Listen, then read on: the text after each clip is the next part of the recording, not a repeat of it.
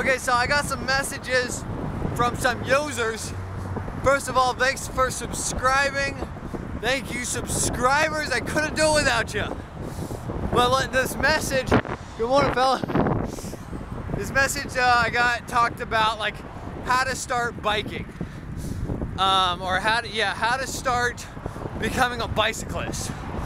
And so based on user Gene Queen and what she's done is I've figured out that it's important to, good morning.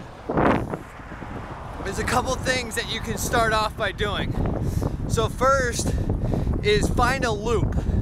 So you want to find a loop with a distance that you're comfortable with. So maybe it's just a 1 mile loop around your house somewhere or an out and back.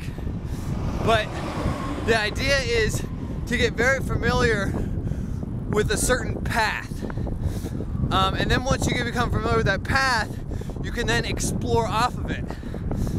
So you have the routine path, you know that, you do that every day, 20, 30 minutes or whatever it takes.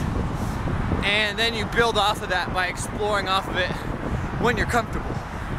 And then what you can do is do a bigger loop or a bigger out and back. Again, something that you're comfortable with.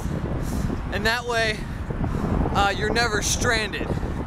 So you always know, if the loop is 1.5 miles, then if you did it 3 times, you could do a 3 mile bike ride somewhere else. Something like that. So you kind of get to know your distances and know your duration of time that you're spending.